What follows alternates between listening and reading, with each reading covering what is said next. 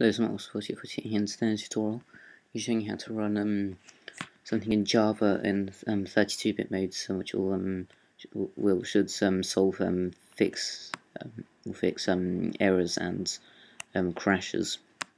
This might not solve them all the time, but anyway, it's solved this for me before. So anyway, I've got calculator Java here. So it's just a few files here, classes and Java files. So basically all you need to do is need to open up terminal and the folder where this is, and you need this codes or commands, terminal commands,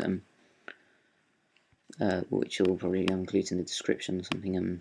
So anyway, what you need to do is you need to go to CD space, and you need to drag this thing, drag this and hit enter.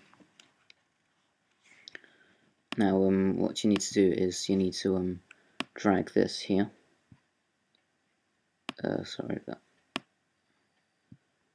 Okay, so you need to hold Alt.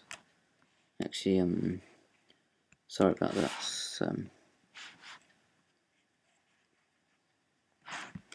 You need to just drag this again, and you need to go to the calculator bits and change this to the name of the calculator.java file, but remove the .java.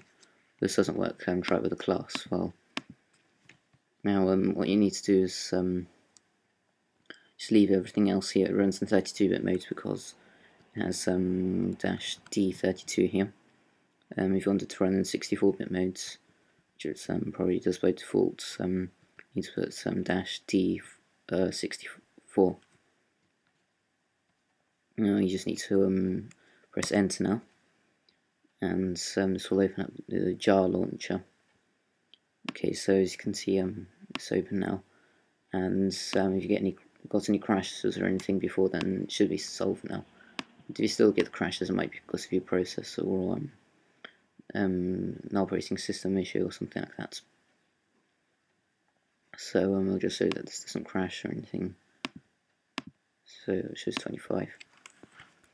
Okay, thanks for watching this tutorial. Please rate and comment this video. Please subscribe and check out the different videos and tutorials.